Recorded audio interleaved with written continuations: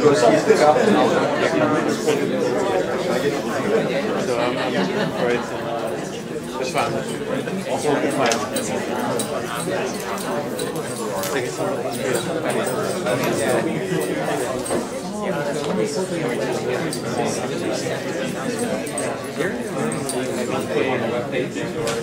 right, so after that great introduction this morning to matrix algebra and a lot of pointers ahead to Michael, you've got a lot on your plate here. I have a lot on my plate and a lot to live up to, right? So when you have a good introduction, you can only go downhill. So Petros did a nice job sort of providing a background, I guess, on a lot of the basic ideas that have been developed over the years, the last 10 or 15 years, on using randomization for matrix computations. So I think it's certainly true that, you know, if you think about large data or big data in any sense of the word, I mean 2,000 by 500,000 or something a bit smaller, a bit larger. As Petros and Mike said, you know, I mean, linear algebra, matrix computations are totally bread and butter, right? So having to wrestle with these issues is definitely true. But moreover, I mean, I think that this particular example of randomized algorithms for matrices is a particularly nice test case of how to develop algorithmic and statistical methods for large-scale data more generally. And there's a range of reasons for that. So I don't know if Alex is still here, but he gave a good example of that this morning. So he was saying, you know, we want this more general embedding result. We'd like to have not an embedding, but sort of an implicit embedding, or I think he called it a computational or algorithmic embedding, such that we have something going to Rn. And then he said, but to do the analysis, you know, it's hard to encode bits in Rn and so on, so let's go to the Hamming cube, I think he had, or something. And that's what really gets, I think, at the heart of some of the tensions here, because it's much more natural to think in computer science about things being discrete, because you can encode, you know, solutions to the halting problem or something in real numbers, right? So how do you model computation on the real numbers? And yet, you know, vector spaces are just very, very nice places. Matrices, you know, compared to arbitrary metric spaces. I mean, you saw that again and again with Alex. And matrices are just a very natural way to think about data, you know, whether that data comes from scientific applications or financial applications. I mean, scientific meaning something you know a lot about the generating processes relatively, or internet applications where you don't. They're just a nice way to think about modeling data. And so the fact that you're in a vector space buys you a lot. You can get a lot of inferential consequences as a result of that. And it buys a lot algorithmically. I mean, n cubed is better than 2 to the n, right? But really wrestling with the questions, what does it mean to be good low rank? And so I'll describe some of these things, but good could mean you want to get the top part of the spectrum, and Petros was describing that. It could mean you want to get the top part of the spectrum and some control on the bottom part of the spectrum, and depending on the particular structural result you use, you either can or cannot do that. If you just hit the matrix with a random projection, typically you don't directly, but maybe it's implicit in the analysis and you don't know you have that. And so I think statisticians and computer scientists and machine learners and downstream scientists who use this stuff all think about a matrix just in very different ways. And so a lot of the frustrations and successes and failures we've had in bringing some of these ideas to fruition may be a good model, you know, if you're serious about thinking about these sort of large-scale issues and sort of the interface between computation and statistics. So Petros talked about the past, a bit of the present. I'll talk about a bit of the present, and I'll look forward to maybe some future directions. Here's the roadmap. So we're going to be thinking about, let's call it sketching matrices. And by sampling rows or columns via some sort of non-trivial importance sampling distribution typically, or via a random projection. And you should think about the random projections not in a more general way like Johnson-Lindenstrass, although that's true, but you should think of that in a lot of these applications as essentially rotating you to a random basis where the relevant non-uniformity structures are uniformized. And Petros gave some examples of that you can sample in some smart way for the matrix products, or you can make that inner quote sampling matrix or sketching matrix dense, essentially a random projection. And if you're familiar with those ideas, you know, those constructions he was giving would give you Johnson-Lindenstrass type results. But it essentially rotates you to a random basis where the non-uniformity structure is nice. And so in particular, there's no large rank 1 components in that randomly rotated space. And an important theme in a lot of this stuff is, in one way or another, you're feeding through matrix multiplication, which is sort of the primitive you should think about that appears lots of times in the analysis. And also the idea of decoupling the randomization from the vector space structure, right? Johnson-Lindenstrass holds just much more generally in metric space structures, and it's oftentimes too powerful a hammer to get very fine results on these matrix computations. And even as he was saying, you know, we've made the theory-practice gap a lot less than it has been in the past, but it's still non-trivial, and to get finer results, you really need to understand the vector space structure. And in a sense, getting deterministic or structural results and then applying the randomness much more carefully. And that can be done explicitly in the algorithm or implicitly in the analysis. Oftentimes gets you much better results. So those are some themes that I'll talk in a little bit more detail about, and then show you how, going forward, some of these things may manifest themselves in theory and in implementations and in machine learning and data applications. So Petros covered the first 4 topics: some sort of motivation, matrix multiplication, CX, CUR, projection, low-rank approximations, and a range of other things. So I'm going to continue with a few sort of general ideas, and then I'm going to talk about least squares. And least squares is a nice sort of very simple example, just over-constrained least squares. No regularizations, no fat matrix. I mean, just the simplest thing you can imagine, and show you sort of why these algorithms work. And this is going to be an algorithmic perspective, meaning here's the data and chew on it. You know, call your black box, and I want an answer here. And most of the results that Petros was describing, that I'll be describing, adopt that perspective, basically. And although the randomness is inside the algorithm, you might imagine that, you know, the randomness might denoise the data in some way, and so you might get improved statistical results. So in a lot of cases, you do see that. You know, you get some regularization properties. Why that's the case is just starting to, I think, be understood.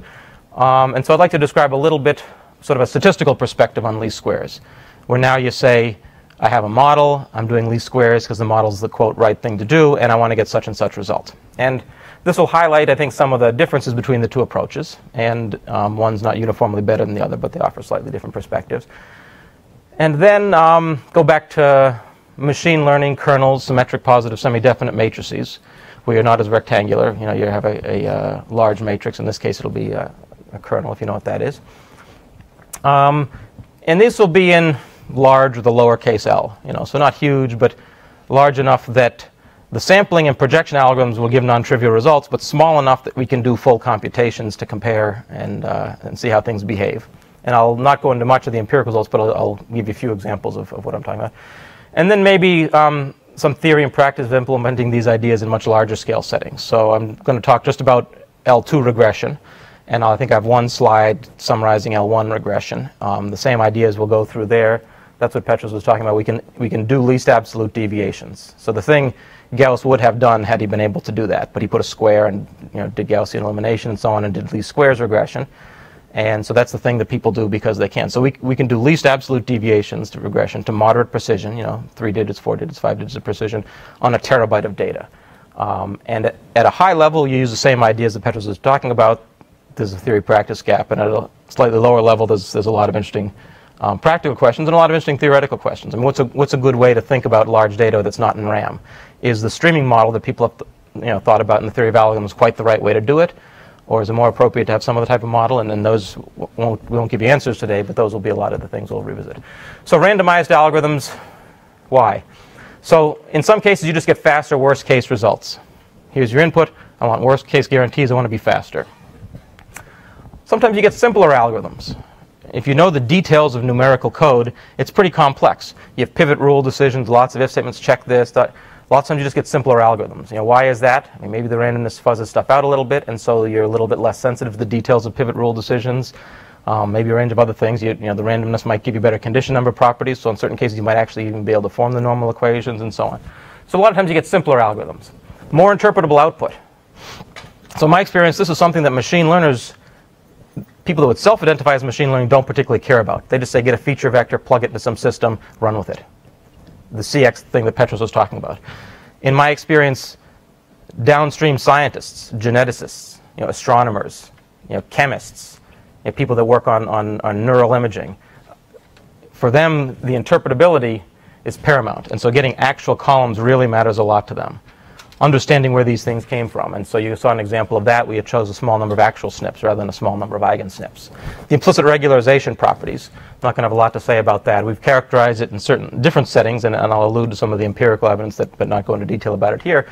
But as I said, although the randomness is inside the algorithms, you have a worst case guarantee. In certain cases, you'll get smoother and nicer answers in a way that sort of empirically is what regularization will do.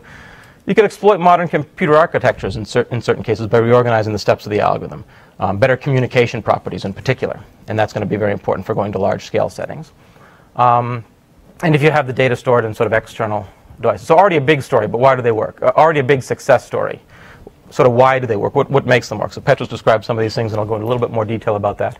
But first of all, I think the best single afternoon I spent in the last 10 years was when I was at Doxtal with Sivan Toledo, and we had lunch, and he said, "Wow, Michael, that was an interesting talk," because I was talking about the least square stuff and some other things that I've been talking about. But this stuff's just never useful. Theory of algorithms, people were excited about this 8 years ago, and it wasn't useful. And I sat down with Sivan at lunch, and I said, I don't know whether or not it's going to be useful.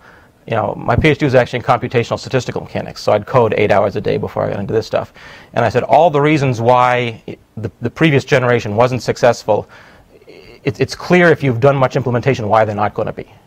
And all those things are addressed here. And so maybe there'll be something else that pops up and surprises us, but all those reasons that it's not useful in practice, we've addressed. And so we talked for 5 hours. It was going to be 15 minutes at 1 to 1:15 or something, and 5 hours later it was 6 o'clock and we went to dinner.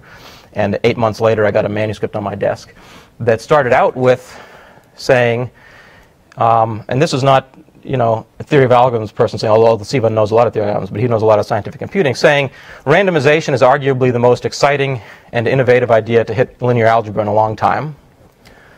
Blend and pick, the code that they code that they developed in that paper, beats LAPAC's direct, dense, least squares solver. So this isn't some esoteric problem. This is just bread and butter. Direct, dense, least squares problem by a large margin on essentially any tall, dense matrix. So it's one thing to sort of do theory that's sort of motivated or might be useful. It's another thing to go head-to-head with LAPAC, if you know what that is. It's been optimized to death over the years, and beat it on essentially any tall, dense matrix. And the empirical results show the potential of random sampling algorithms and suggest that random projections should be incorporated into future versions of LAPAC.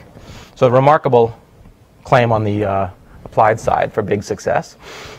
So better worst case theory, Petros gave you some examples of that. Implementations beat LAPAC. A lot of the low rank implementations are better. So better in the sense that they might be simpler to implement. In some cases they run faster. In some cases they're just more robust to details of the discretization of the grid if you're doing PDE computations or other things like that. Parallel and distributed implementations, I'll get back to that, and a lot of scientific applications. So why do these things work? So to sort of understand why they work or why they didn't immediately work or why there's a bit of a cultural disconnect, this is the result Petros put up earlier, but I put it in a little bit more detail. And the form of the result that you'd see in a lot of papers will be something like, let T sub SVD sub K time be the time to compute an exact or approximate rank K approximation to the SVD. If you're a numerical analyst, you're probably already getting a little bit anxious here. Then, given an arbitrary m by n matrix, there exists an algorithm. So for all you know, this is some existential result. We can't even write the algorithm down. That runs in order t, so we're having a constant there, SVT time, that picks at most roughly 3200 k over epsilon squared log k over epsilon columns, such that with probability at least 0.9, you get that result that he had up earlier. So, what is that? That's certainly sufficient. A lot of people will think it's necessary. It's not, but, that's some amount of time. There exists an algorithm. Typically in algorithms, you put the algorithm, you may have a constructive proof inside the proof. You basically construct it. That's what's going on here, but that's not the way numerical analysts would think about it. 3200 is a total artifact of the analysis. This was propagated to a lot of subsequent papers that other people have done. But if you just look at it, that's a total artifact of the analysis. But people get upset about that and a little bit concerned. And the epsilon squared. I want 10 to the minus 10. That epsilon squared is going to kill me. Right? So in a lot of cases, if epsilon is 1 or 0.1, you just sample an over extra factor of 10 or k plus 10, you actually do very well. If you want to drive epsilon very far down, you're going to get a law of large numbers effects, and you're not going to be able to do that. And so if you're going to want that, you're going to have to couple with an iterative algorithm. We'll get back to that. Such that with probability 0.9, you run this 10 times in parallel, keep the best. This will fail with probability 0.0001. But it's not stated that way. So why do these algorithms work? And essentially, the algorithms work because they decouple the randomness from the vector space structure. So you saw an example of this with the CX and CUR decomposition that Petros described. Also described what's going on in the hood in terms of least squares approximations, because choosing good columns, with unitarily invariant norms, you can believe boils down to something like least squares. Column subset projection. What if I want to go from k log k to exactly k columns? So this was on the slides Petros had, but he didn't go into the details. But if you get a slightly stronger structural result that he actually described, If you have a different algorithm, I want to do a random projection and parameterize it such that I keep k plus 10, the analysis boils down to exactly the same thing, which in many cases boils down to matrix multiplication result. What if you want to work with machine learning kernels, symmetric positive semi-definite matrices? So you might think that if you have a result for a general matrix, it's going to work for a symmetric positive semi-definite matrix. Right? So what's going to be a problem there? So in most applications where you get symmetric positive semi-definite matrices, the symmetry and positive definiteness is very important, because you're not trying to get a low-rank approximation. You're feeding this into some classification system, and it's a reproducing kernel Hilbert space structure under the hood. And so you want to preserve the symmetry and positive definiteness. Most of the other algorithms don't do that, and that's in general going to be hard to do, right? Unless this matrix is diagonally dominant or something where you have an easy check on that. So how do you do that? And so, you can do that if you do this decoupling, and I'll describe that. So this provides much finer control in the application of the randomization to get better worst-case theory, easier to map to machine learning and statistical ideas. People that think about parameterizing the problems slightly differently. I'll give you a couple examples of that. And parameterize in ways that are easier to implement. In some cases, this is in the analysis. And if you look at the theory of algorithms paper, lots of times this is buried in the analysis. But it's buried there because the structural properties per se don't matter. You just want a fast algorithm. Now, there's a number of examples of this, but the simplest example, and historically the first, was these statistical leverage scores that Petros mentioned, and I'll describe this in the context of least squares. And the interesting thing about this is the statement of the result he had, the statement of the first result I'll be doing is, we're going to run an algorithm. Here's your data. I'm not saying that least squares is the right or wrong thing to do. Just run an algorithm on this. And the key non-uniformity structure that you need to get a handle on is something that we backed out of the analysis, but then we found out has a very, very natural statistical interpretation in terms of regression diagnostics and outliers. And so this is a nice example of, and you see these same sorts of structures coming out if you do a statistical analysis on least squares or kernel least squares. So this is a nice example of there's certain structures here, and if you have good control over them, you can get good algorithmic properties if you ask this question, good statistical properties if you ask that question, or play the two against each other if you really want to get large scale. So the best sampling algorithms essentially use these as an important sampling distribution, and the best projection algorithms rotate to a random basis where they're roughly uniform. And you really need to couple with the domain experience, and that's true whether or not you do genetics and astronomy or numerical implementations and so on. Okay, so the leverage scores. So let's, except for the symmetric positive definite matrices I'll be talking about, everything else will be tall. Let's just go with vanilla least squares, over-constrained, over-determined. So different areas use different words to describe this. But let's say that you have an n by d matrix A. N is large, d is small, so it's tall. N is greater than d. And let's let U be any orthogonal matrix spanning the column space of A. So it could be Q from QR. It could be U, the left singular vectors. It could be anything. And let's let U sub I be the ith row of U. So Petros was describing it in terms of he was sampling columns because he was doing the matrix problem. So he was working on the left-hand side or the right-hand side. Here I'll be working on the left-hand side. All right? So let's let U sub I be the ith row of U. Right? So the columns are unit length and orthogonal, the rows are not. And the rows can be anything, right? If it's a Hadamard matrix or a Gaussian with reasonable density, the row lengths are all going to be uniform, roughly or exactly. A different orthogonal matrix could be an identity up here with all zeros, in which case they're very non-uniform. All right? And the tricky thing is, if you're in the non-uniform case, not that trivially non-uniform, but more generally, the hard part for sampling algorithms is finding these things. And if you're more familiar with signal processing or something, you should think of this as something like a delta function. And what happens when you hit a Fourier transform against a delta function? Right? You go from something that's very localized at a single spot to very delocalized. That's what random projections do. They take the localized structure in the coordinate biased sense and delocalize it over all the coordinates. So the statistical leverage scores are the Euclidean norms of these rows of U. I've defined it in terms of a particular U, but it doesn't matter. It doesn't matter because those are the diagonal elements of the projection matrix onto the column span of A. All right, so any orthogonal matrix will work. The coherence you might be more familiar with. A lot of problems are parameterized in terms of coherence. The coherence is the largest leverage score. Sometimes it's the largest off-diagonal element, but it's the largest leverage score. And you can have cross terms. And there's going to be extensions of this to fat matrices when the matrix is not very rectangular, but you have a low-rank parameter. There'll be low-rank extensions to LP and other norms and so on. So, but this is the vanilla version, right? So tall matrix, diagonal elements of projection matrix. And so this is, you want to bridge the gap, right, between theory and practice and algorithms and statistical for large-scale data analysis. So back in about 2005 or something, there was a range of additive error algorithms. additive error in the sense that if you do a sampling or projection, you'd be better than the best rank k plus epsilon, where epsilon is very large. And actually, a lot of this work that I'll be talking about grew out of theory of algorithms and convex geometry and a lot of the stuff we're hearing about here. But if you asked people back in 2005 what they thought of this line of work, I mean, was it interesting, useful, or whatever, if you asked anyone inside theoretical computer science and convex analysis, they'd say, I mean, it's wonderful, it's beautiful, we have fast algorithms, there's lower bounds. I mean, there's lower bounds. You can't do better than additive error algorithms, done and wonderful. If you ask anyone basically outside theoretical computer science, they would say either they had never heard of it if they're being generous, or they would say it was useless, period. So why is that? And why was there such an egregious disconnect? And now if you're 8 years later, why is it the case that, in fact, the original work contained a bunch of gems of ideas, but it certainly wasn't directly useful? And so now you have, as I described, machine learning and statistics and numerical applications. You have fast versions of random projections, relative error much stronger, numerically stable algorithms, do these computations on literally a terabyte of data. And basically the way we bridged that gap was by decoupling the randomness from the linear algebra, and the simplest example is these leverage scores. So before I get to that, Petros put up an example of genetics data, applications in astronomy. Astronomy generates gobs and gobs of data. And typically they have a telescope, looks up at the sky, and takes lots of pictures, right? And so you'll see something like this. Here's continuum emission. This is as a function of frequency, something having to do with flux density. And this is something about the general background, and you'll typically see spikes. And these spikes are either absorption or emission lines, and they say roughly that you have a given thing going on that's doing something interesting. If you have a star that's oscillating in a certain way, you have a star at a certain point in the evolution of its life, you have a galaxy with certain properties, you'll get dips or spikes here and there.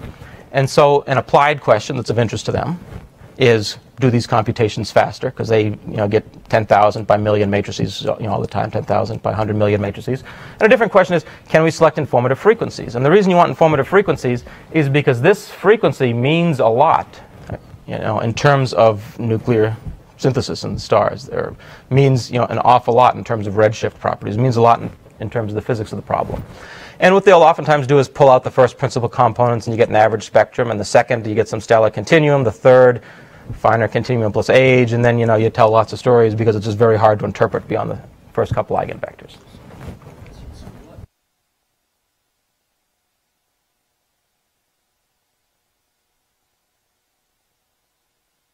Think of this as 1 to 4,000 or 4,000, 9,000. So there's 5,000. You're in R5000, and I want to choose the most interesting directions in that vector space, the 10 most interesting columns. On this page, page. That's the spectrum. Those are the principal components. The first 5. Oh.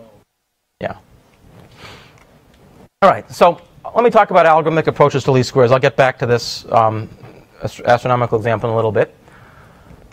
So, tall matrix, and you want to minimize, you want to solve that in some sense. So if you're tall, in general, there's not a solution, right? B has a piece sitting outside the column space of A, so there's not a solution. So what you ask for is the best such X, and a standard thing to do is to put a 2 norm, best in the sense of Euclidean norm. So you're dealing with over-constrained LP, in this case P equals 2 regression problems. This appears everywhere. A very natural statistical interpretation in terms of a best linear unbiased estimator. Natural geometric interpretation, you take the vector and project it down to the span of the columns of A and so on. And so an algorithmic question is, how long does it take to solve this problem? And the short answer is it takes n times d squared time. So you can use direct and iterative methods, and there's a number of other subtleties there, but let's gloss over that at this point. But you can use Cholesky or QR, singular value decomposition. But think of it as taking high dimension times low dimension squared time. So that's the thing you want to beat. And there's not a lot of wiggle room, right? You need to touch the high dimension, your quadratic, and the low dimension.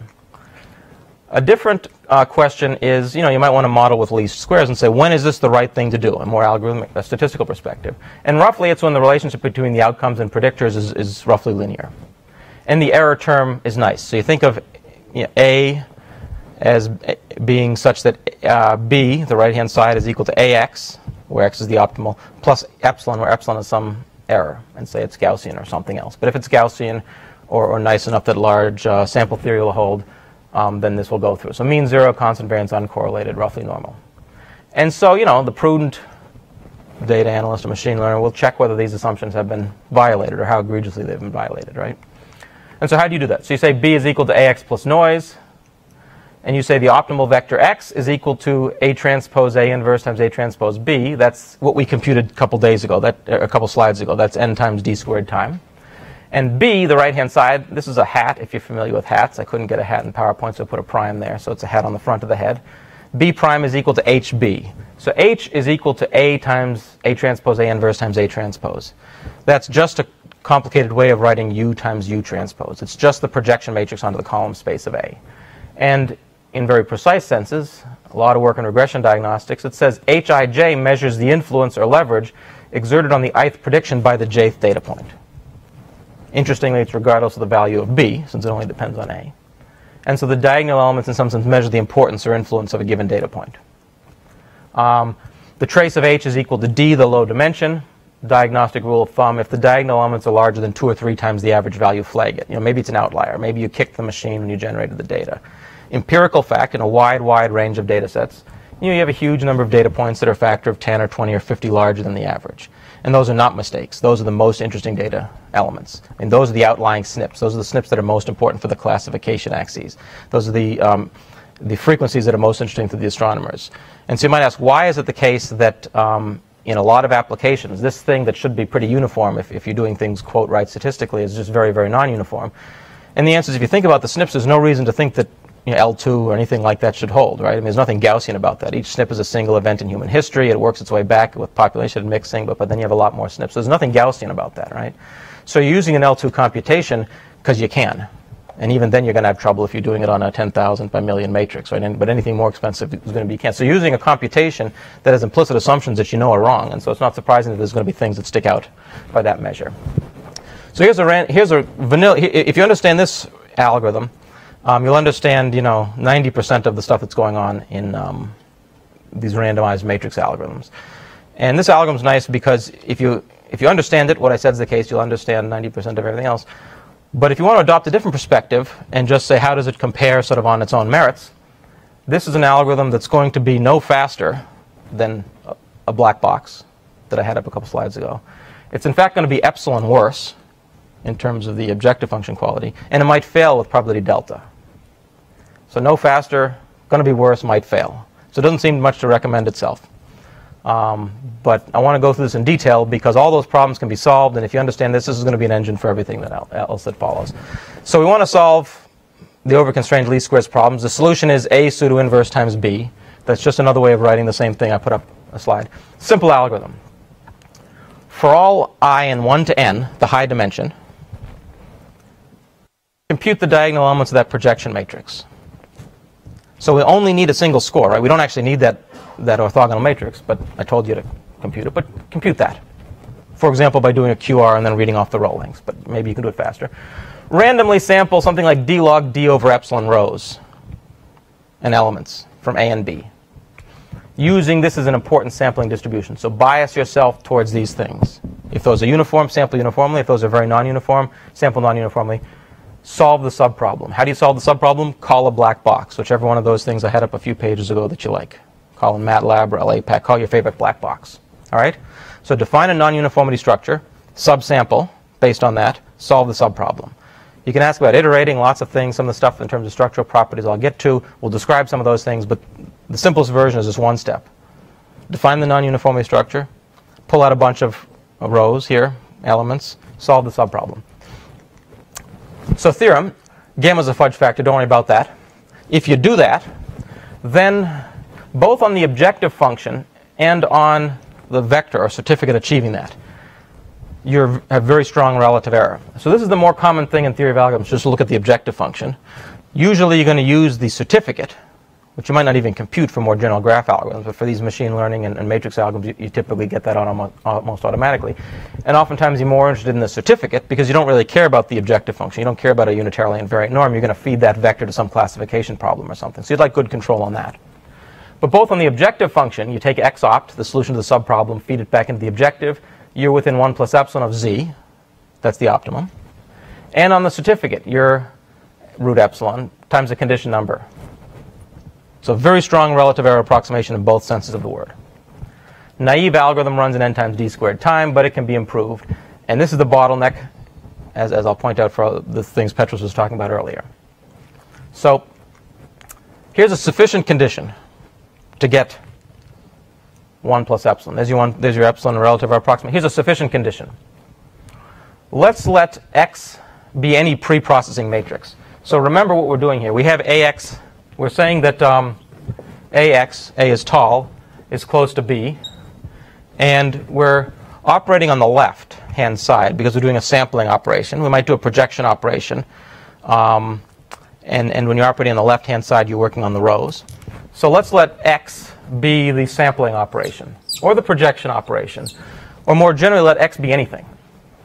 All right, deterministic, randomized, one pass, let x be anything. Then for any pre-processing matrix x, if sigma min, the smallest singular value of x times u are the left singular vectors of the matrix, is greater than a half, in particular bounded away from 0, and if u times x transpose times x times b perp is the part of b sitting outside the column space. So u times b perp is 0. If u transpose times x times b perp is approximately 0, if it's less than epsilon times z squared, then you get those relative error bounds. Now these are important because this is a structural condition that decouples the randomness from the linear algebra. There's no deterministic statement here. If x can be constructed with some randomized mechanism, great, and if not, do something deterministic. If you do a deterministic thing and you can check after the fact in an a posteriori manner, worst case algorithms, people might not like that, but you may have a better result in practice. All right? In particular, random sampling algorithms with leverage score probabilities and random projection algorithms will satisfy that. Now, how does this relate to what Petros was talking about earlier? In particular, the matrix multiplication results. Does this have anything to do with matrix multiplication? So if the answer is no, I'm just pausing to have a bit of water. So the answer is yes. So the question is how? So U is an orthogonal matrix. And it's tall. Remember, A is tall, so the left singular vectors are tall. U transpose U is a low-dimensional identity. All right? Let's look at I, the identity, minus U transpose X transpose XU. And so the question is, how far is that from an identity? So eigenvectors and singular vectors behave in strange ways. Think you can swing 90 degrees and so on. But a reasonable notion of closeness to an identity is that the spectral norm of this matrix is less than a half, or strictly less than 1. You know, if it's strictly less than 1, then you preserve rank. So let's just say it's bounded away from 1, so call it a half. If it's less than a half, that's where you get the square root there. Then you preserve rank. But this is just an approximate matrix multiplication result. I mean, this is A, B. That's A, B, where B happens to equal A. All right? And that's exactly the spectral norm bound. So Petros had we had an epsilon here before. You could have a norm of a Frobenius norm of A or B, depending on how it was set up. He had an epsilon before because he absorbed that into the sampling complexity. And what's the Frobenius norm of U? U is an orthogonal matrix. What's the Frobenius norm of U? It's not the high dimension. It's not n. It's d. So you call that epsilon times d, and absorb d into the sampling complexity. Call that epsilon. You're done. So that first condition is a matrix multiplication result. Call that as a black box. What about the second condition? That's the first condition. The second condition. So 0 is a matrix. Is U transpose B perp, right? Because B perp is perpendicular to U. 0 minus U transpose XB perp. Frobenius norm. This is A. This is B. The matrix B now is a vector. That's fine. Frobenius norm is the Euclidean norm in that case. Is less than epsilon times what? So to get this result, remember before in the matrix sampling result, we needed to sample with respect to the row norms of A and the row norms of B. And in that case, you get the cleanest results. That's what we heard before. If you sample with respect to the row norms of just one matrix or the other, run through the analysis, you get similar results. Oftentimes the concentration's worse. Sometimes you get something that's a little bit worse. If you have a bound on the elements of B or something, then results will go through. In this case, what is B? So say we sample based on only information in A, meaning the left singular vectors. What is B perp? So B perp, the norm of B perp is the scale of the error we're worrying about. All right? The norm of B perp is one of these things. It's that thing. It's a scale. It's the amount of mass sitting outside the column space of A. So we just eat that. So it's epsilon times the norm of the Frobenius norm of U, which is K, or what am I doing? D, root D times B perp. And that's how you get those results. So this is a matrix multiplication result. Get a nice structural result, characterization here, call matrix multiplication, black box, done. All right? So, yeah.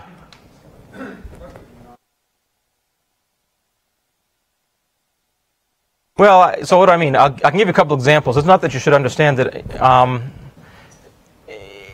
I'd like to make statements. I'd like to apply what I don't want to do, because you just get results that are too coarse, is think of this as a random projection, Johnson-Lindenstrass, and just whack it. I mean, that works in any metric space. If you apply it in Rn, you're going to do a lot of damage, because it's a much more structured place. So you can do that. And in fact, if you do that with a random projection, and you close your eyes, you get additive error bounds. It's only years later that people went back and looked inside the analysis and said, geez, in fact, you can get much better results. And it was only after in the column sampling we said, what's the basic structural results in the vector space that's going to be sufficient to get good bounds? And what if we apply randomness right there? And sometimes that's done in the algorithm. Use smart sampling probabilities rather than dumb sampling probabilities. And you apply it inside the algorithm, meaning inside the algorithm you have to compute those probabilities. It could be inside the analysis. Do a random projection, and at this step of the analysis, I say I'm going to bound this thing in a smart way or this thing in a coarser way.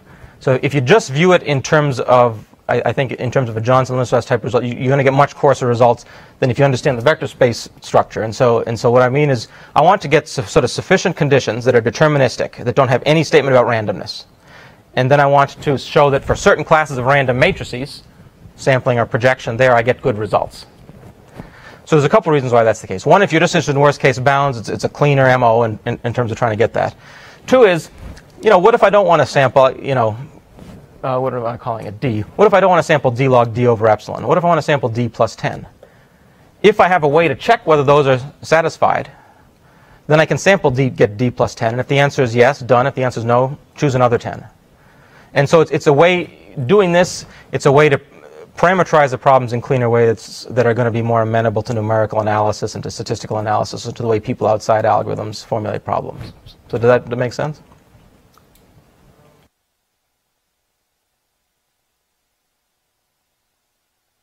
So this is one example. I'll give you another example a couple slides later, and let's talk offline. I mean, it's not a precise statement. It's an informal statement, but this is an example of it, and I'll give you another example in a couple slides. But I want. I guess my problem is that I don't see the larger picture. I mean, I don't have the prerequisites for like you want to decouple in the results or in the algorithm. Could be either. If I do a projection, oftentimes it's inside the analysis. If I do a sampling, it's in the results. It's in the algorithm. So if I do a projection, did I say that right? If I do a projection, it may be inside the analysis. So for example, to get the additive error bounds that I alluded to before, what was done 15 years ago is sample according to the Euclidean norms of the rows of A. Or you could do a random projection and apply Johnson-Lindenstrass basically on the rows of A.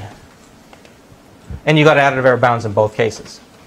Now I could also say, what if I sampled in a more sophisticated way based on the leverage scores? Now do Johnson-Lindenstrass basically on those things, the rows of the right or left singular vectors. So now it's inside the algorithm because I've had to sample in a different way.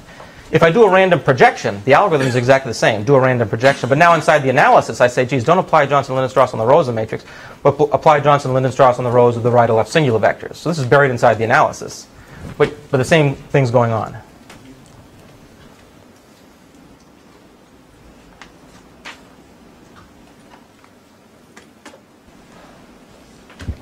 Do you worry about the computational cost to check these conditions? For the regression case, no, but one could.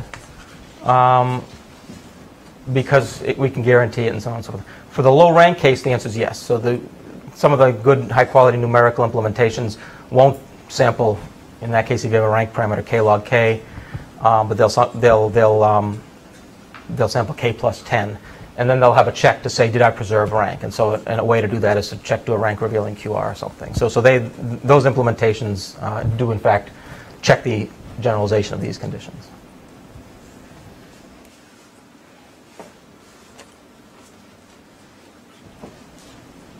I guess when you say decouples, it means that in the analysis you are decoupling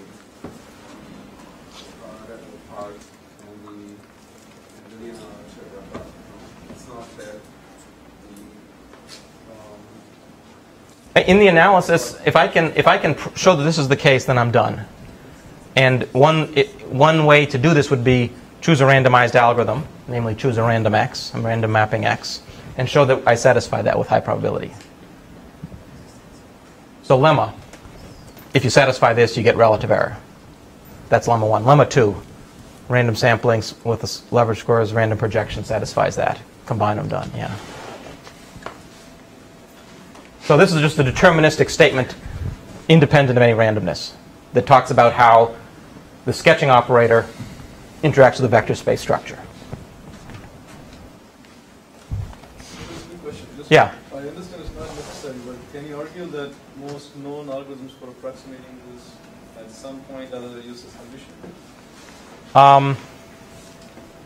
So to the extent that I can understand some of the papers, yes. But it's oftentimes buried deep in the analysis.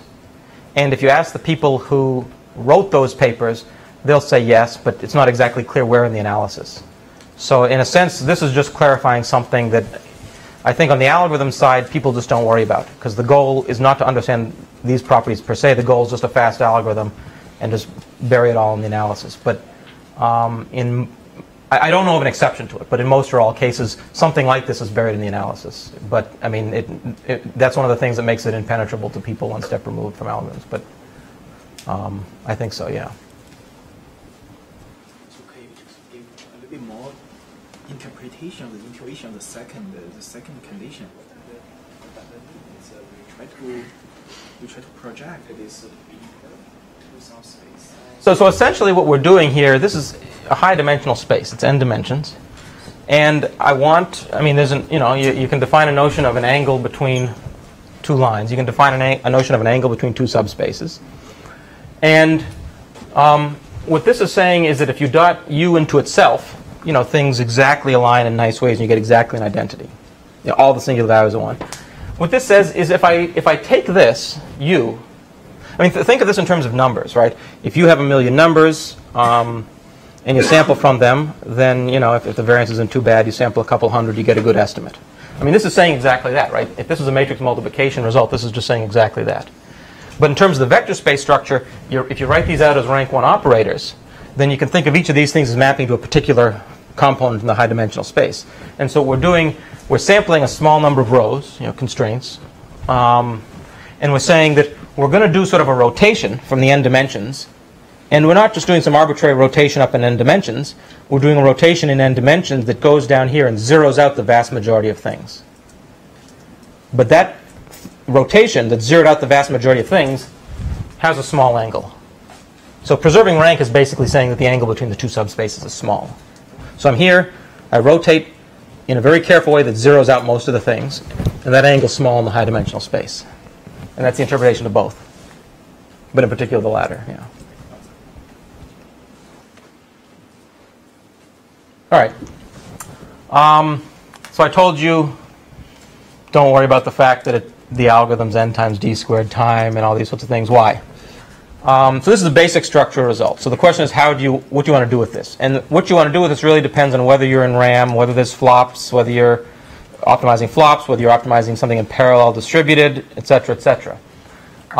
If you want to optimize things in RAM, if you want to be fastest in terms of just flop count, operation count, you can use a fast random projection.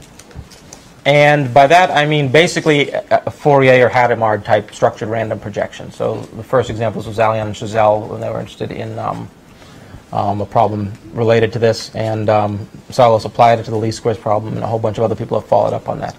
And you should think of this as something like a Gaussian random projection, or plus or minus 1 random projection, but it's structured, so you can take advantage of fast Fourier techniques. And in particular, you can apply it in n log d time, roughly. So not n log d, and there's an extra factor of d to take care of every column. And so roughly it's n d log d time. So do a random projection in roughly n d log d time, faster than n d squared. Solve the subproblem. Or call an algorithm to approximate the leverage scores. That's a black box. I'll get to that in a few slides. The bottleneck in that black box is a random projection, which takes exactly the same time, nd log d time. So fast random projection, pre-processed with this fast Hadamard-based random transform, that rotates to a random basis of the leverage scores, a uniform sample, uniformly done. Solve the subproblem. Or compute 1 plus epsilon approximations with a black box I'll describe in a little bit, the running time of which is a random projection. Solve the subproblem. If you do either of those, you get 1 plus or minus epsilon approximations. In nd, I said log d. It's in fact nd log of d log n over epsilon plus d cubed in lower order terms. All right. This is good if you want epsilon to be 0.1, not if you want epsilon to be 10 to the minus 10. If you want epsilon to be 10 to the minus 10, I guess I don't have it. Basically, you take that sketch you did, rather than that feed that to a black box that solves the subproblem, use that as a preconditioner. Call it traditional iterative method. All right, use it as a preconditioner. You get a well-conditioned system. You don't need to iterate too much. So that's what blend and pick did. Blend and pick is the quote that I put up earlier, and I'll talk about how to do that same sort of idea in parallel or distributed environments, and that's LSRN. Can you go to the previous one? Yeah. The one before.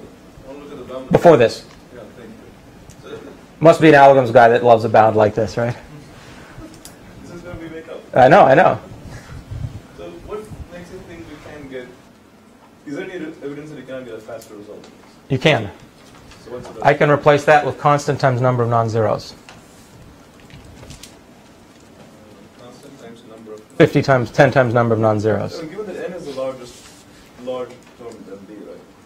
N's large. I would still like to get something that's sort of linear in n and then all the d terms.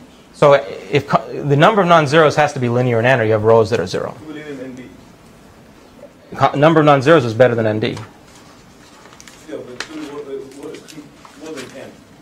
It's more than n. If it's nd by number of non-zeros in the matrix, I understand. I'm still trying to get a term which is like just function of n and then some additional terms in polynomial, high polynomial, whatever. Is that You want, what do you want to do? Remove this log? So the Clarkson-Woodruff result that the Drangeri extended and so on, I mean, does this in sparsity. So that's the constant times number of non-zeros. But you're asking something different. You're saying that nd, for example, I don't need n times d, right? I can replace it with the number of non-zeros. Yeah. We don't know how that feeds to iterators and so on, but yeah. I mean, that's currently theoretical result. We and others, I think Petros has an implementation. We have something, and it performs well. We haven't done high precision. But yes, we can replace that with constant times number of non-zeros.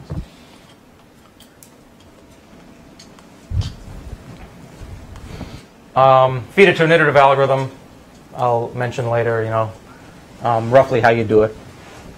But if you understand the basic idea we have here, depending on time, I can go through that in 10 minutes or 1. And you'll understand the basic idea, even if I do it in 1, if you understand the basic idea what we've done so far. So is it clear to everyone what we've done so far? So, quick question. So if we just want to solve this square, then the sufficient statistic is just a covariance matrix. That one is trivially parallelizable. Then essentially we can just quickly calculate this d squared, d by d covariance matrix, then calculate something. I mean, that's essentially what was done with the SNP data. You have a high dimension. But d is small in your case, right? So n is big. Oh, okay. So now, as an algorithmic point, it doesn't matter. You just sometimes it does, depending on how the different levels of BLAST are implemented. But it doesn't matter. If we just want to calculate covariance matrix, Right. that's trivially parallelizable, right? It's, Right. then we don't need to worry about that very big n. And just get that smaller d squared covariance matrix, then feed it into whatever this square solver. Maybe. Yeah, but you still need to compute that product, and that's going to depend on n, right? The covariance matrix, but Yeah. my point is. Oh, he's talking about doing it in some sort of parallel or distributed way. So the answer is yes. I guess the question is how exactly you're going to implement that. Do you have shared memory or not? And that's what the stuff towards the end. You know, either you're in a parallel or distributed type environment, and you need to. If it's not shared memory, you need to aggregate resources back, and MapReduce is one way to do it. Certainly not the best for these iterative algorithms. The MapReduce can do this. It just has this. The L1 regression on a terabyte was MapReduce, and it was harder than doing least squares because it was L1. But yeah, I mean that's what we did. What do you mean that? L1 regularization. No, just L1 L1 on the objective. Yeah. Yeah, that is a tougher. Yeah. So that's the thing that we have on the terabyte in MapReduce essentially. Just a question, just making sure that all the easy things are done. So is there a deterministic sub-ND squared algorithm?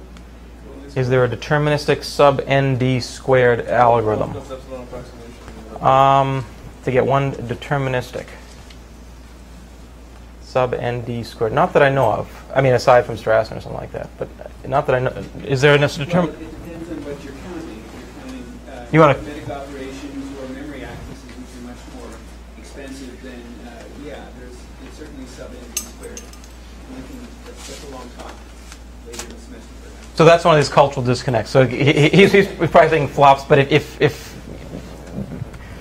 long answer. Translate the answer, I'm sorry, I don't know. But long answer. So depending on what you're counting, flops or memory accesses and so on. This result doesn't have any of this counting. No. In this theorem, The statement of this doesn't deal with any of that. Basically, how you deal, if you don't want to implement these ideas, whether you're going to put it in RAM or in a parallel or distributed setting, you need to start worrying about those issues. And the basic thing is take this meta algorithm, this meta procedure, and instantiate in different ways. If you're going to put it in RAM, optimize flops. If you're going to put it in parallel distributed, optimize that. standard RAM model. Yeah, that I don't know. So the answer that Jim gave doesn't address the standard RAM model vanilla flops thing. It has to do with memory accesses, if you couldn't hear that. So all of these, when you say standard RAM, you're saying everything is equally expensive to a flop and a memory access. In that case, we wouldn't probably use these algorithms. These are especially interested in the matrix is so big they don't fit. So yeah, we have to have the right cost model here. But one of the lessons, better cost models we need to figure out for algorithms, right? And I agree totally. Should I put a little note on this? Yeah. All right. So in astronomy, the application where we apply this, basically Lick indices are a set of indices. It's this frequency regime, that frequency regime. A lot of manual effort depending on knowing the astronomy. The question is, can you come up with them in a more sort of objective way? And the short answer is yes. Basically, you can identify the outlying leverage scores and use a reasonable heuristic to spread the lines, and you can get something like this, that if I had the full picture will correlate very strongly with the Lick indices. So the old Lick indices are reasonably ad hoc. When I say this sort of thing, the question is who's evaluating you? Are you sending this to some place that doesn't know anything about astronomy, or are you sending this to the Astrophysical Journal? And so this is in a revision. It's not just submitted. So this is sent to Astronomical or Astrophysical Journal because they're particularly interested in the downstream application, and the informative reasons are roughly orthogonal to the Lick indices, to each other, in contrast with Lick indices. That's good for certain applications in astronomy, potentially. It'll recover the atomic lines and molecular bands and so on in sort of a reasonably principled way, at least in the sense that the astronomers felt. So let me move on to a statistical perspective, and then I'll... Michael, Yeah. Yeah. I don't understand, what does this experiment show? That approximate least squares is already sufficient, or that... What this shows is that you can use this algorithm on small data if you want to do the expensive computation, on larger data if you want to do the approximation algorithm to compute the leverage scores that I'll put up in a few slides, to compute things like this that maybe no one in this room cares about, but that if this was a room full of astronomers, they'd be interested in. And we have at least one. I care. We have at least one. Good. And is there two or? All right. No, I guess I just want to make sure I understand the point, right? If I had time is not a constraint, I can do exact least squares and I will get some result. If time is not a constraint, if I get approximated least squares, should I get similar quality of results or something? And then you can tell me that running time matters. I just want to make sure. So from an algorithmic perspective, the non-uniform structure you want in this case is the leverage scores. If you're not, so approximate them or project to uniformize them. Those things are interesting because they correlate strongly with regions of the genome that are of interest to geneticists, regions of the frequency spectrum that are of interest to astronomers, regions of the brain that are interested to neuroscientists. So, exact or approximate, either. Yeah. Yes? Just tailing off on that last comment you just made, in the neuroscience context, I have the impression that unless I've missed something, in the fat algorithm case, where n is large in the 100,000 range, and d is in the 100 to 200. Actually, I'm sorry, the opposite, right? Because we have short time series, a couple hundred points, but we have 100,000 of them or 200,000 of them, and we do want to pick individual, so we don't want to transport that thing, because what matters is which are the individual voxels that are sort of highly... So you want to sample in the small dimension? Excuse me? You want to sample in the small dimension? Yes. Yeah. So you could extend this, and I'm not going to go into the details, but basically, arbitrary m by n matrix, you need a rank parameter. Choose that, however, that's a model selection rule that is outside the discussion we're talking about. Define the leverage scores relative to the best rank case space. That's actually the low rank thing in genetics. We didn't look at the at 400 people in HapMap or 4,000 in the extensions of that. We looked at the best rank 10 or 20 approximation. Yeah. And in the same way as the spectrum decays slowly and there's never kinks the way people sort of think about it, the leverage scores behave in complicated ways and so on. And there's a bit of an art there and a bit of a practice. But yeah. All right, so let me briefly mention a statistical perspective. So basically what I've said, and it's the case, if you're interested in worst case algorithms, this is a structure you need to find.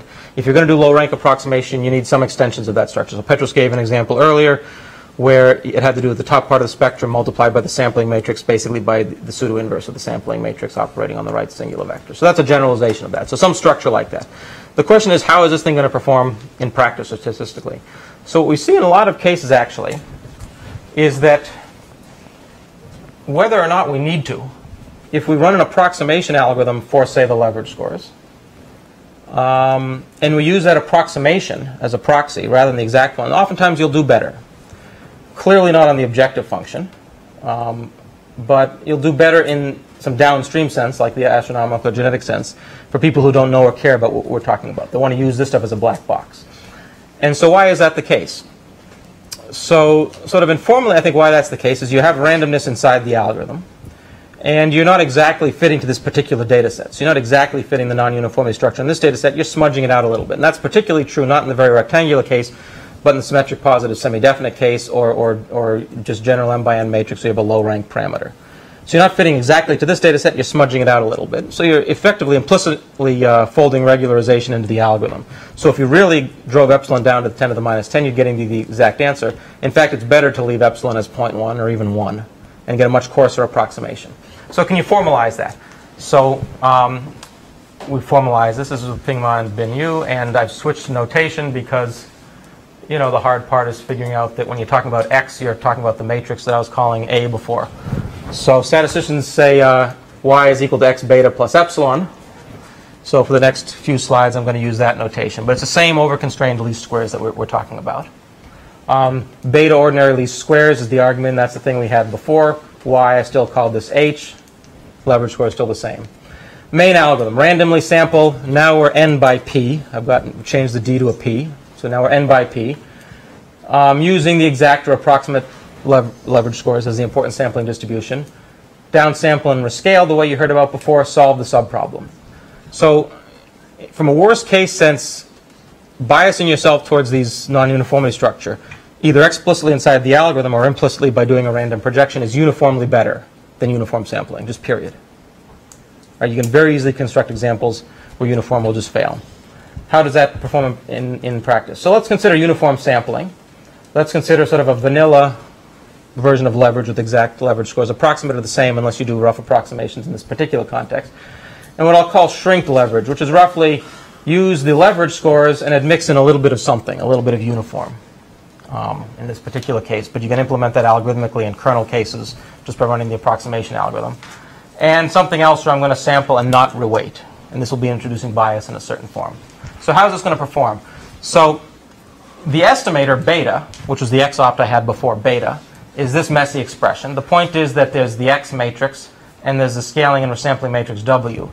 which depends on whether you're doing this uniformly or non-uniformly. So you get some expression there which is a little bit messy and which is going to be hard to do analysis on. So let's do essentially a Taylor expansion of this solution around a point. So around which point? And basically it's around, in this case, an all ones vector, because the expectation of the reweighting vector is going to be around, is going to be 1. If you don't rescale, you need to do an expansion around something else. I'm not going to go into the details of that, but we'll see later that you're going to introduce a very systematic bias. And then beta for this omega is either uniform or leverage or approximate leverage or strength leverage or whatever, is the beta ordinary least squares plus this term plus other stuff. So it's the leading thing that you'd expect plus some other stuff, x transpose x inverse times diagonal of E, something linear in W, which is the sampling and rescaling probabilities, plus higher order terms. And what you can show very easily is a lemma of the following form. Expectations of beta hat for any sampling process in which you do the rescaling, the way we've been talking about it so far, is going to be ordinary least squares plus something small.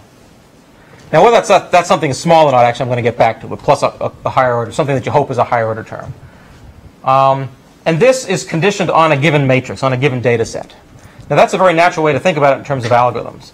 If you're a statistician, you might want to be thinking about this not conditional on a given data set, but the fact that I have a given model, and I instantiate the given data set a bunch of different times, because it's generated from a random process. So you might also ask, I want the result unconditional, I want the expectation of variance unconditional on the data. So here you have an expectation, and you're not unbiased around the ordinary least squares estimate. You're estimated around, let's call it beta naught. This is the ground truth. Right? If you have a model, you say the data is generated according to this ground truth. I get a particular snapshot of the data, and I get ordinary least squares estimate. If you condition on the data, that's what you get. If you don't condition on the data, you get the ground truth. And in both cases, you get a variance. The details of the variance terms are a little bit different. But the point is that you're going to have something x transpose x inverse on both sides with a sandwich expression. Diagonal e's times the diagonal of something having to do with the inverse probabilities. Right? Because we needed to do the resampling, and when we did the sampling, we needed to do the rescaling earlier. And we needed to do the rescaling because we want the sampled version of U transpose U to be on the same scale as the identity. All right? If you sample 100 points out of 1,000,000, uniformly you rescale everything by 1,000,000 over 100. This is just the non-uniform version of that. And you get a slightly different, but you still have a sandwich expression, but you still have a sandwich expression in the unconditional case. So let's ask how these things. So uniform sampling. So it depends. The question is going to be, the two parameters we're going to have to play with here is 1r, the number of samples. 2 pi is going to be the probability distribution that you sample, and rescale with respect to. So uniform, the variance is going to scale as n over r. High dimension divided by the number of samples. If you're a statistician, that's probably very familiar. If you do a leveraged estimate, the variance is going to scale as p over r. When I say scale, means you're going to have something here plus all this other stuff. But the leading order term, the scaling on it, is going to be either n over r. That's going to be awkward algorithmic, because that suggests that if you sample 50 n columns, you're going to get good results. Right? And you want to be sampling n over 50 columns. The basic leverage is p over r. That's good, because it suggests that if you sample p log p, low dimension log low dimension, that's going to be small. But you have 1 over the leverage scores as the ham inside your sandwich. Right, and if the leverage scores are very small, you might be in trouble. That's not a problem from the worst case perspective, but from the statistical perspective, it's going to be. It turns out if you had mixed in a bit you shrink them back a little bit. You heard of shrinkage yesterday. Mike was talking about one particular form of it.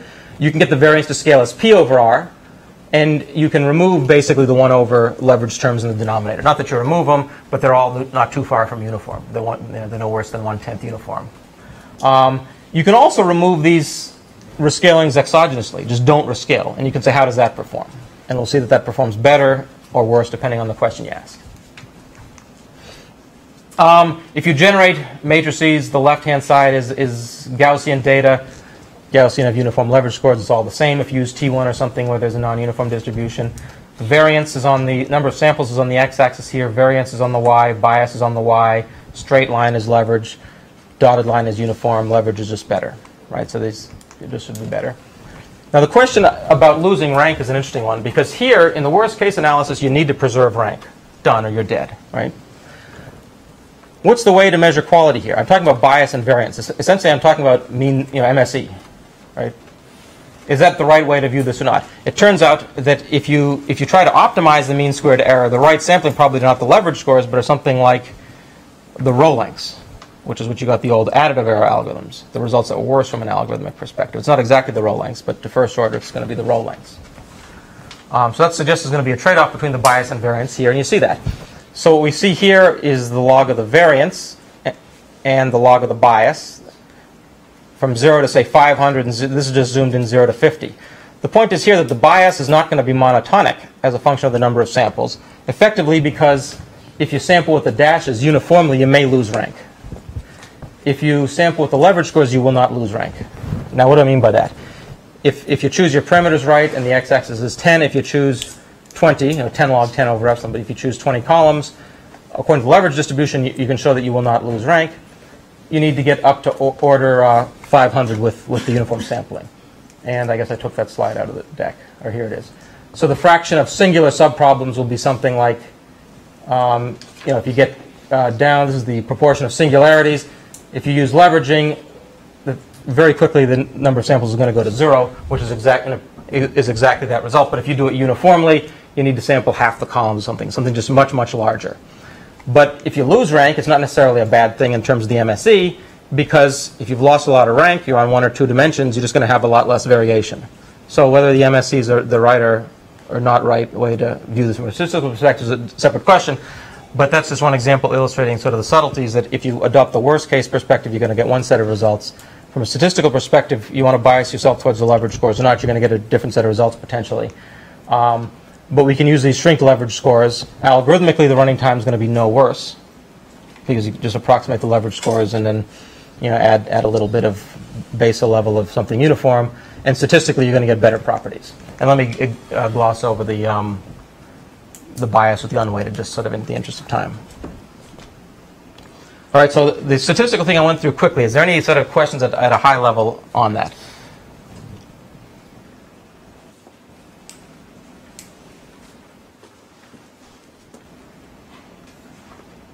All right, so the point there is that if you're going to be interested in the statistical properties, these are sort of the relevant structures, but you may get better or worse answers depending on the questions you're asking than you would sort of from a worst case perspective. I think there's going to be a lot of questions here to say, what if you want to introduce bias in a different way? What if rather than solving the subproblem that's a least squares problem, you solve a biased version of the subproblem? You might get a better estimator of the original problem, right? I'm saying solve a subproblem. I'm saying construct a sketch, solve a subproblem. You may solve a different subproblem and be able to introduce bias in a slightly better way and play off the bias variance trade-off in a better way than you do here. MSE is probably not the best metric to look at these things through because basically it's going to be a variance metric and you're going to gloss over a lot of the subtleties that you see here.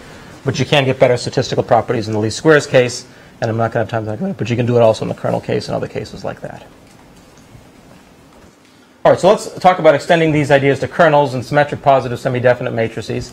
And the motivation here is going to be that you want to extract a linear structure from data, but the data might not be naively linear, so there's a lot of machinery on basically using symmetric positive semi-definite matrices, so so-called kernels, to basically extract a linear structure in an implicitly defined feature space. Algorithmically, you're going to get a symmetric positive semi-definite matrix. This is interesting. In a lot of cases when the matrix is reasonably well approximated by something low rank. The n squared times the rank parameter n cubed computation may be too expensive. Can you do something faster? So the prior work here was just very, very weak. And I know that because it was actually based on a result that I had with Petros about 7 years ago where we got additive error bounds, but it was just very, very weak additive error. The additive error wasn't even the scale of the matrix. The additive error was basically the scale of the square root of the matrix. And we had this sort of sample in a very naive way. And the tricky part was that it wasn't clear how to preserve the symmetry and positive definiteness. There's been a lot of work following up on that. But I think it's fair to say that our result, but all the subsequent work really was sort of sufficiently weak that it wasn't even a qualitative guide to practice. And then there's a lot of questions about is projections or sampling or this or that the right way to view it. And sometimes you'll have a data set that you do marginally better on with a projection or some version of sampling. And so we tried to take a step back and say, what's going on here? And this is in spite of the fact that these nitrogen-based methods are just used in a lot of applications, and with some success. And And there also was a lot of conflicting claims about uniform sampling versus leverage-based sampling. You know, what do real data look like? You know, is the coherence small? Is these things pretty non-uniform? And some claim that sort of in a lot of machine learning applications, you just had low coherence. And this contrasted very, very sharply with the sort of proven non-uniformity of these things in genetics and astronomy and a range of other applications. It was really of interest to downstream practitioners. And the other reason we're revisiting this now is there's a lot of high-quality implementations that there wasn't before. So just to remind you, spectral, Frobenius, and trace norms. These are matrix norms, measure the size of the matrix that are related in this way. And the basic symmetric positive semi-definite sketching model will be the following. Say I have A as an n by n positive semi-definite matrix, and S is my sketching matrix. It's this thing, but I'm going to think of it as a sketching matrix. And then I'm going to call C the sample of columns from A, and W is the intersection. So you can think of S as a sampling matrix, in which case you're sampling actual columns, or a projection matrix, or anything else. And the key insight here, this is with Alex Gittins, and the key insight he had was that if you work within the structure of this particular form, then effectively you're implicitly, inside the analysis, you're implicitly working on the square root of the original symmetric positive semi-definite matrix. So now, as long as you respect that structure, then you're always going to be guaranteed something of the form that's going to be symmetric and positive semi-definite, and so you can run through the analysis. And how do we do that? Well, we had to come up with results that essentially decoupled the randomness from the vector space structure in a slightly different way, and this just provided much finer control in these applications in a range of examples. So here's an example. Here's sort of the basic example. So say that your A is a symmetric positive semi-definite matrix. U1 is the top k eigenvalues. Omega 1 is the sketched version of the top k eigenvalues. And I didn't write it down, but U2 is the bottom n minus k eigenvalues, and omega 2 is the bottom n minus k. So U is 1 and 2 is the top and bottom part of the spectrum. U is the eigenvalues. Omega is the sketched version of the eigenvalues. So this is a deterministic structural result. When C is AS, the sample of columns, or the sketch of the columns, it doesn't need to be a sample, and W is S transpose AX, then if you take your original matrix A and you approximate it with a symmetric positive semi-definite matrix, C times the pseudo-inverse of W times C transpose. So this is a symmetric positive semi-definite version of a CUR decomposition, if you know what that is. And we're interested in spectral and Frobenius and trace. And you might expect that it's going to be harder to get good results for spectral norm than Frobenius or trace, and we'll see that in the analysis. Then you're going to be better than the best rank K. That's the best rank K approximation to A, just a different way of writing it, in spectral or Frobenius or trace, plus some other stuff. And that other stuff depends on how good the sketch is, not surprisingly. Right? That other stuff depends on how the bottom part of the spectrum talks to the top part of the spectrum. In particular, talks to the inverse or pseudo-inverse of the top part of the spectrum. So if this sketch was just an identity, you keep all the columns, or I guess I shouldn't say an identity, but the top k columns, the top k eigenvectors, then the bottom part of the spectrum, namely this rotation I'm talking about was not a rotation, the angle was 0, then the top part of the spectrum and the bottom part of the spectrum are perpendicular. They don't talk to each other. That term is 0. The scaling here is square root of sigma versus sigma, but it wouldn't matter if they're exactly perpendicular. That term would be 0, and all those terms would drop. But if you're doing a sampling or sketching, the question is how good is it? And the answer to how good is it is as good as the best, plus something that depends on how the sketch talks to the vector space structure. Assuming omega has full rank. Assuming omega 1 has full rank. For the Frobenius and spectral norm, that's, I mean, they're completely perpendicular. That's true from the traditional terms, right? But trace norm, trace may be, yeah. So how do we guarantee that omega 1 has full rank?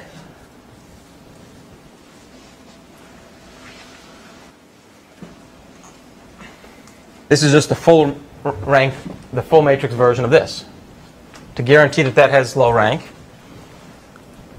you look at the leverage scores in the top k space, sample the spec to them, if S is a sampling matrix. Or if S is a projection matrix, you choose the parameter right, k log k, and you guarantee that. So that assumption is automatically satisfied, assuming you set this thing up the right way. And then you have to control how these terms talk to each other. And it's not immediately obvious that those will be small, but it will turn out that they will be. All right? So this is a basic structural result. And once you have this, you can say, how does the sampling and projections, how do they behave? And the answer is, this is much, much better than the previous theory. I'll put up the previous theory before. But you're also at a level of granularity where the differences between what you can prove with the sampling-based methods and what you can do with the projection-based methods if you use ±1 projections, and what you can do with the projection-based methods if you use Gaussian projections, starts to reveal more about the analysis you have on the control of those things than how the results actually would be and or how they'd perform in a real application.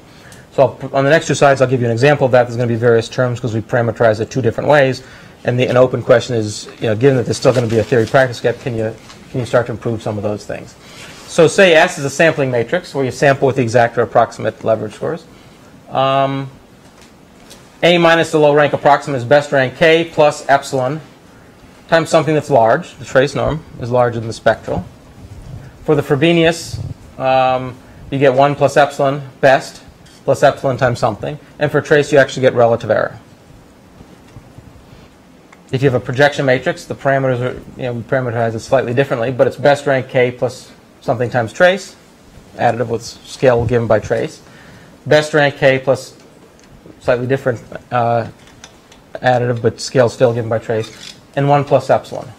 And similar bounds for Gaussian. If you want to do a coherence-based analysis, you get the same sort of stuff, but you have to eat a factor of the coherence and so on and so forth.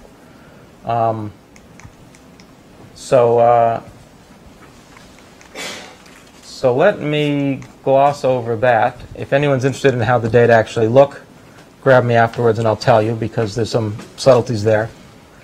And say, before you had A minus the same approximation was better than best rank K plus epsilon times the sum of the diagonal entries in A, which is large. It's just pretty large. Kumar and Mori and Talwalkar had a result that says if you sample K log K times something that depends on the coherence columns uniformly, and if A has exactly rank K, then you can reconstruct A. And Gittins had sort of a soft version of this that says you can do this if the matrix is an exactly rank K, where he had spectral norm approximations that were either best rank K plus 1 times 1 plus 2n over L, which is not so good if you want L to be 1/100th of n, which is what you typically want. But you're going to be stuck with something large that's either multiplying the base factor or is tacked on as a relatively large additive scale. And we see that in our methods. So let me gloss over that again and say, how do we approximate the leverage scores quickly? And I'm going to give you the vanilla algorithm in the tall case. And the same ideas we'll go through with a few more subtleties in the case of general matrices, and in particular the symmetric positive semi-definite ones I've been talking about. So here's the algorithm. It's simpler than it looks. The algorithm is going to be basically the following. I have a matrix A. It's tall. Multiply it by, let's call it pi as a random projection. So again, pi can be a subsampled, randomized Hadamard transform if you want to optimize flops. It can be Gaussian if you want better communication properties. It can be whatever. But think of it if you're optimizing flops in terms of the Fast-Johnson-Lindenstrass type methods. So if you have A and you do QR on A, then I can post multiply A by R and I get Q. Read the row lengths off. Those are the things I want, right? Once I have that, read the row lengths off those, that's a non-uniformity structure I want. So let's look at this and let's say do QR on pi A. All right? And then let's say I do pi A R inverse is equal to Q. Now I have two different Q's here, so maybe I should say Q tittle or something, and R tittle. So this Q is optimal for pi A, right? I get a good Q for pi A. But I can take this R inverse and go back here. And if I take A and look at R tittle inverse, I get a matrix Q tittle tittle. The dimensions are all right. I'm not going through the details of the dimensions. That's tall.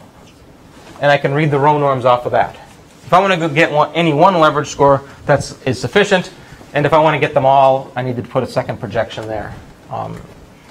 I preserve distances to 1 plus epsilon, and so I can preserve the leverage scores to 1 plus epsilon, and it all goes through. So basically, do a random projection on A. Running time is random projection time. Do QR, and work with A, R inverse, multiplied by a second projection. There you're projecting on the small dimension, not the large dimension. Right? Usually we project on the large dimension, but here I'm projecting on the small dimension. and I get a bunch of numbers. You have a tall matrix now, just read them off. I get a bunch of numbers, n numbers in fact. And those numbers are relative error approximations to the corresponding leverage scores. So I get L tittle I such that L tittle I, the approximation is within 1 plus epsilon of Li, which is defined to be this, this quantity I had. All right, and that runs in this time, which is the n d log root d plus all these other factors. I don't know if Mutu is still here, but these are the factors he was asking about. So, in n d log d time. The running time is good if you want to get into large problems, in the sense that basically the running time is going to be the same as that it was for blend and pick. So it'll be faster than LAPAC for large matrices, where large is very modest. So couple hundred by couple thousand. So very modest sense of the word large. And up to thousands by a billion, or whatever the stuff that I was telling you in the parallel and distributed environments works. What if this actually gets back to the statistical perspective I was talking about. What if you work in R. You don't want to get hugely large, and you want to say, how does this perform? So this was when we were this is one piece of the statistical perspective I was talking about. Ping Ma did this. He's a statistician, not a numerical guy, not an algorithms guy. And I said, why don't you compute this? And he said, how? And I said, here's the vanilla version. How does it implement in R? So you should think of this as being a model for what someone that might want to do that just pulls something off the shelf, uses one of these algorithms instead of a vanilla form, not a very sophisticated and high-quality numerical implementation. And here we're n by p again. So fix p to be whatever the size is. The sample size n goes from, I think p was 2,000 or something. The sample size n goes from something up to 60 or 70,000. Fix n to be, I think it was 20,000, and the small dimension went from a couple hundred to 5,000. And let's say that we do this projection, wherever I have the projection, this projection right here. And don't even be smart about it. Don't do the fast Hadamard-based things, but do a ±1 random projection. And do a Gaussian projection. And even be sloppy. And don't do this second projection. So do something here that's not fast in terms of flops. This gets to Jim's point. Jim left, but this gets to Jim's point. This isn't going to be fast in terms of flops. We're not going to do the second projection there to be better in theory. And what we see is the following. Call QR, try and solve the least squares subproblem. This is the running time on one of the figures that I glossed over a few minutes ago. And what you see, the algorithm behaves this way. It's linear in the dimension n. And it's slightly worse, gets B fast and G fast, or the binary and Gaussian. And exact is the two types of random projections. The dark line is the exact. A little bit faster, gets a little bit slower. So you know you're 20% faster. So that's good or not, depending on whether you care about these things. But you can get from 35,000 up to 60,000. So 60,000 is large, in a modest sense of the word. But you can get almost a factor of 2 larger. Similarly, on the predictor size P, n was, as I said, I think 20,000. You can get the small dimension with the exact algorithm up to about, whatever that is, 3,500. You can get up to about 5,000 or a little bit larger with the projection algorithms. Just a fairly straightforward implementation. So here you're not a lot faster, but you can get larger. So why is that? And the answer is we're not doing anything fancy here. We're doing matrix vector multiplication, solving a subproblem. So we're not doing QR on a large problem of size 20,000 by 42,000 by 40,000 or whatever. We're just doing a vanilla type random projection, matrix vector multiply, go to a smaller subproblem, memory access, and so on. To Jim's point, that meshes much better with these sorts of memory access issues, so we can get quite a bit larger. So let me tell you about implementing these ideas in large-scale settings. And time is tight that I'm not going to spend 10 minutes on it. I'll just spend 1 or 2. The short answer is do the same idea, but don't worry about flops. Worry about communication. All right? So do your random sampling or random projection algorithm. Don't do Hadamard or something like that. Do Gaussians. All right, Gaussians are trivial to parallelize. You can do it in shared memory or not shared memory environment. Multiple cores or not data center. Get a sketch. Gaussians actually have the advantage over the ±1s, Rademacher if you like the fancy names, but ±1 variables. And they have better symmetry properties, and so you're going to get better results on the condition number. All right? So do a projection like that, and then either solve the subproblem or call an iterative algorithm. So large can mean different things to different people. Shared memory, image passing, MapReduce, distributed computing. I'll give you the 1-minute summary of LSRN, which is think of that as the parallel version of blend and pick. And then the 1-minute summary of how to extend the ideas to L1. The idea is generate a Gaussian matrix. Let compute your R inverse like we talked about before, and call some iterative algorithm. What iterative algorithm? You can call a conjugate gradient-based method. Requires lots of dot products, but it's not so bad in RAM, pretty good actually. Or you can dust off your textbooks, which I had actually seen this, but I'd forgotten about this, and use something called the Chebyshev semi-iterative method. Different iterative method. If you know about iterative methods, you know there's dozens that are based on this, and this is sort of an outlier. This actually does pretty well if you have a guarantee on the condition number, which you very, very rarely do. And so since all the scientific computing code and numerical linear algebra code, the driver on that is scientific computing, when you don't have bounds on condition numbers, a lot less work done here than there. This requires lots of dot products. That doesn't. This will always chug and give you an answer. This will fail terribly if your bound on condition number is not correct. Do a Gaussian projection. Guaranteed you have good results on the condition number. If you have good results on condition number, call this. Don't need all these dot products. So what you need is, here's the relevant snippet code, LSQR. If you're going to do the matrix vector multiplication per iteration, you're going to get 2 matrix vector multiplications, right? So we do the random projection, get the conditioning basis, and we're iterating now. How much communication is there? There's going to be 2 cluster-wide synchronizations if we're going to do LSQR, which is the sort of state-of-the-art conjugate gradient-based method for least squares. If you're going to do Chebyshev semi-iterative, I guess my color coding is messed up here, but you have an all reduce, 2 cluster-wide synchronizations. Here you're just going to have all 1 cluster-wide synchronization.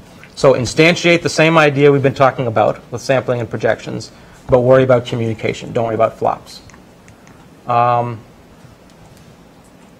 If you want the 2-word summary of how all these ideas for least squares regression generalizes to things like L1 or quantile regression, the 2 words are it does.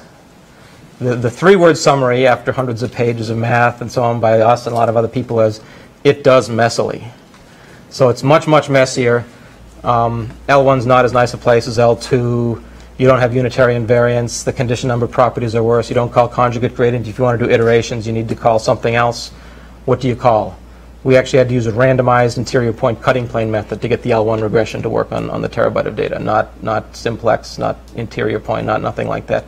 An algorithm that was much more expensive per iteration, but required many few iterations. So much better on communication properties. You put it in MapReduce, we could do a factor of 100 more computation with 1.1 more time. So 10%, not a factor of 10, you know. 280 versus 310 seconds. We could do a factor of 100 more computation. Theory and practice of input sparsity regression algorithms. Matrix multiplication results, some of those generalize if you have input sparsity, or something my student John Ray Mang had. And you can use that to get good results on the embedding for low-rank problems and a range of other things. If you're of an algorithms background, you know about the Clarkson-Woodruff result. They had a 10-page, 15-page analysis. They split the space up into heavy hitters and light hitters, used lots of ideas for data streaming and so on. Zhang came to me and said, how is this result even possible? I said, I don't know, it's a good result. It'll actually be an important result. And he said, you know, I can't understand this stuff. Is there a simpler way? I said, I don't know, we might be able to do something more directly. He came back, 1 page. Check a couple moments, done. We have their results. Much, much cleaner. And it boils down to that matrix multiplication result. And there's trade-offs there between running time and condition number quality. If you optimize running time, you're typically going to be a trade-off and you're going to be worse on condition numbers. That's fine if you want low precision, but if you're going to feed this to an iterative algorithm, typically you don't want to do that. You don't want the best results on condition numbers, because if you optimize to that, you're going to do worse. So you want to be suboptimal by both methods, which is one of the tricky things, right? If you want to be best by this measure or that, the results that actually work aren't. They're slightly suboptimal by each of those measures. So conclusions to part 2. Least squares regression. Faster sampling in theory and practice. Statistical perspective. You can get better practical results without sacrificing worst case quality by considering biases and variances.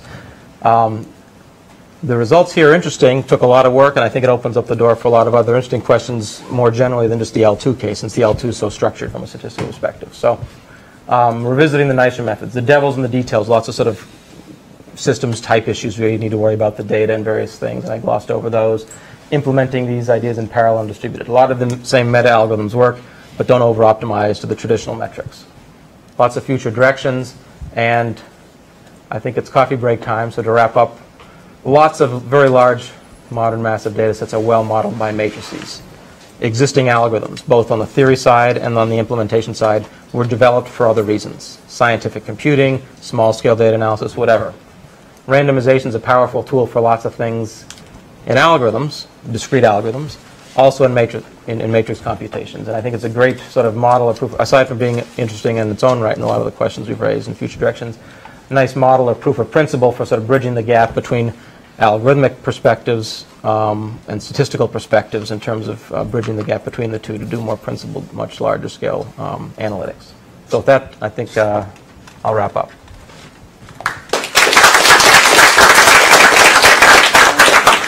Unless there are no burning questions, why don't we go and take a break? Catch Michael during the break.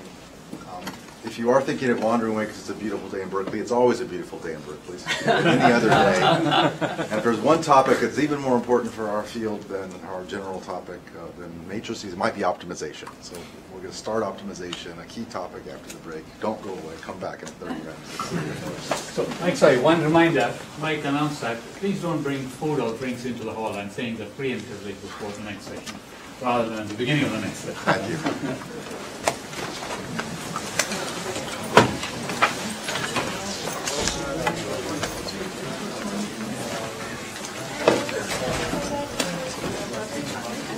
Great job. Every time I see you, I give you one. I'm glad.